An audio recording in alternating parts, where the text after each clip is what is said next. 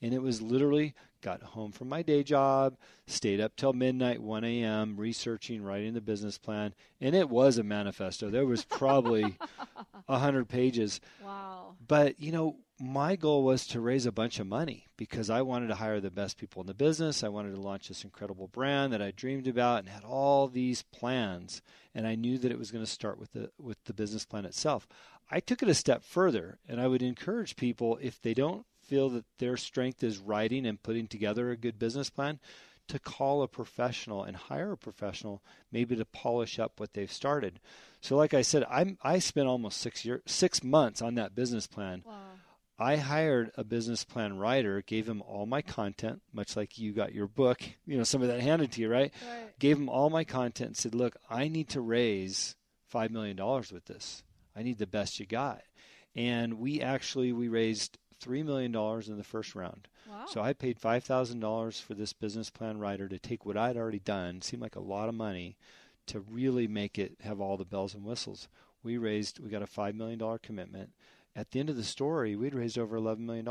That's tremendous. And that's another lesson, is knowing when to ask for help. Yeah. You did all your due diligence, which was awesome, but then you gave it to someone who could really polish it with finesse and get it into the shape it needed to be to get you where you needed to be for your next step of pitching and getting money. Yeah, I think it's getting your ego out of the way, too. I mean, like you said, you've got every business person has the best new idea, the revolutionary, right? Put your ego aside for a minute and realize that, you know, you should get a second perspective and an opinion and maybe even a different writer, et cetera, but not get in your own way, right? Absolutely. Yeah. Any advice for startups in Orange County? It seems like you've been in the heart of it for a while. Is there still something new out there that we can start in Orange County? Or are you seeing something right now that you really are excited about? You know, I really can't answer that question because as a journalist, I have to stay objective. So Yeah. I can't infiltrate my opinion into the ecosystem. All I can do is witness, observe, and document. I have seen some really amazing companies. I can tell you what I've written about. Yeah.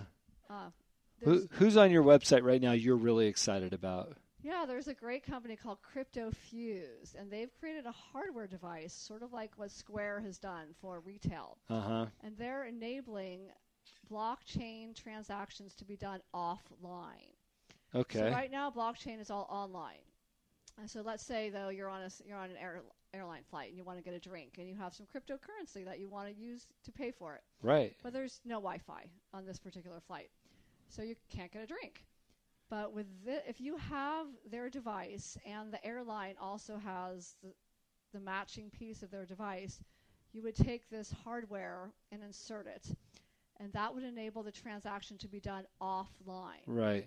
Now later when the flight lands, the stewardess or the like would need to go online where there's Wi-Fi and document the transaction in the blockchain because it is a ledger. Okay. But it's alleviating sort of that pressure point. And not only have they created the hardware, they've also created their own form of cryptocurrency.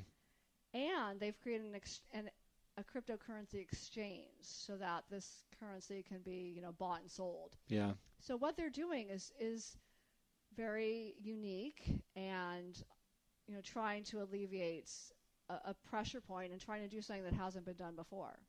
Yeah, if you listen to Metzler, he talks about being the pick and shovel of transactions. He doesn't want to invent or invest in the cryptocurrency. He wants to invest in the pick and the shovel. So in this case, it would be that hardware that they both need to make the transaction, right? So, David, if you're listening, CryptoFuse. Yeah, there you go. So I spend a lot of time on Instagram, and I'm a car lover, which a lot of people know that I race off-road cars. And I follow the guy's name is Manny Koshbin. He's an Orange County guy, big collector of cars, and I was kind of geeking out on his stuff, but I happened to notice in his bio, he has a company.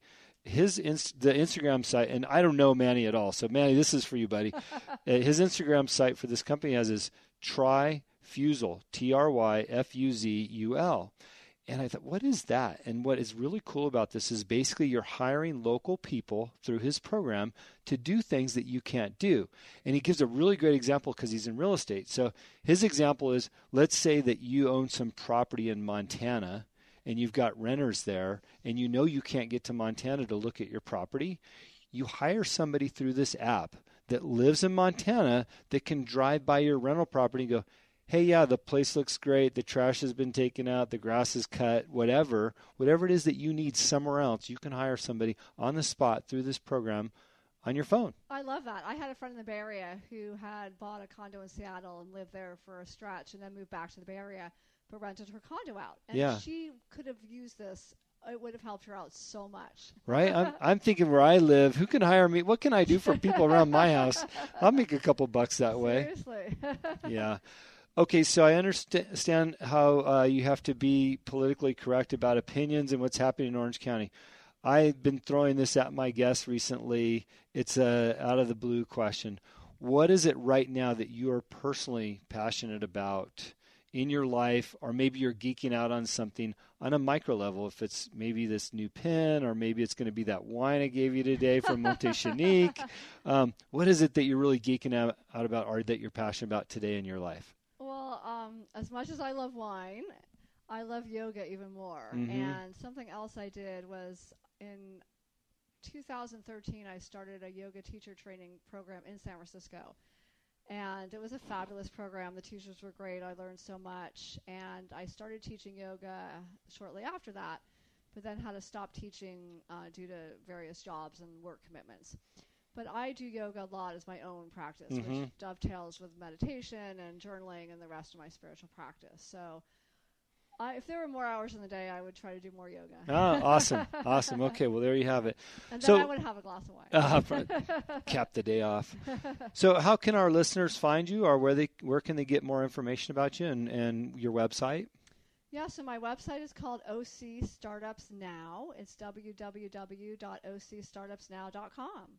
Yeah, great. And then do you any social media handles for you, or just the website? Twitter is at OC Startups Now, and I'm also on LinkedIn. Perfect. And then I also created a website around the gratitude from the heart procedure, and that is called Deirdre's Hearts. It's www.deirdreshearts.org.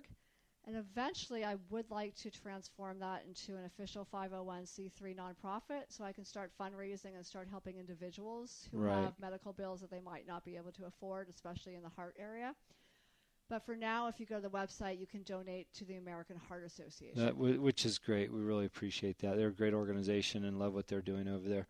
Well, there you have it. There's an interesting both personal and professional answers, yes, scenarios for you to follow, and we really appreciate you coming on the air today and sharing your story both personal and professionally, and we wish you the best of luck in your website and your business. Well, thank you so much, and I wish you the best of luck on your business and your podcast. We're having a good time over here, so thank you so much.